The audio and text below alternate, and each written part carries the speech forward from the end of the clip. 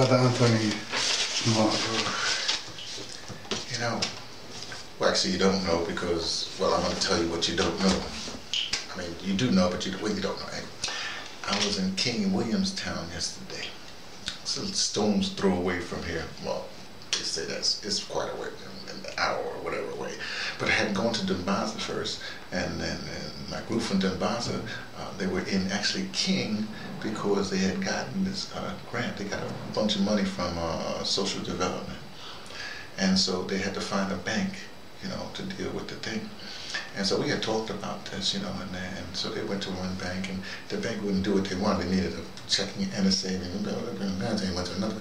Then they figured out they should spread out and go to all the banks. There's only about 4 major banks, and then, you know, a bank thing, and then you have the postal bank, you know, like that here.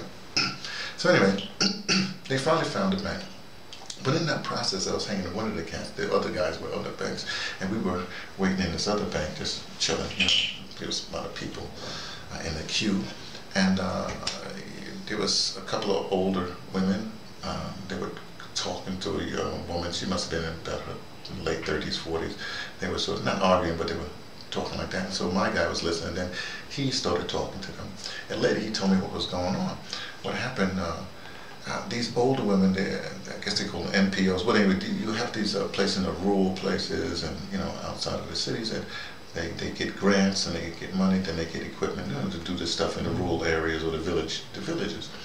Well, it seems like they had bought a laptop from one of the stores, and something happened. They had a virus, so they went to some sort of repair shop to get it done. And this guy, what he did was he took their hard drive out of their laptop and replaced it with you know, some used hard drive. Now their hard drive was a really good hard drive. Mm-hmm. You know, it was and so that's what they were talking about. And now my guy who's talking to them, you know, he knows computers. He's one of the computer experts in the group. And he was just, then we started talking. I said, you know, it's just a shame because these folks from the villages, they get ripped off by the younger people. You know, and then he went to the whole thing about the, you know, the food parcels and how, you know, the whole, you know, that whole sad thing.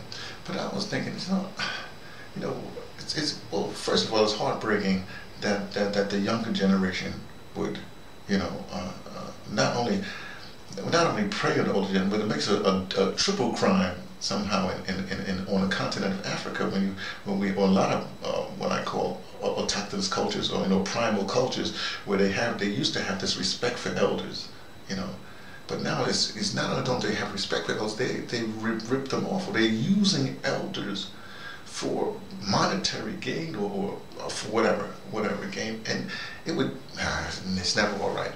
So I mean, it's just you can't wrap your brain around that. And but the other question is, you know, if you're in a group like that, then the agency should know this. Shouldn't they assign somebody to that group to handle your maintenance, like your IT things, or just to get you through the first few months if things happen? You know what I mean? Or at least there should be some. It must have some younger person in the village that's interested in what they're doing, but maybe I don't know. But it's a problem. I mean, it's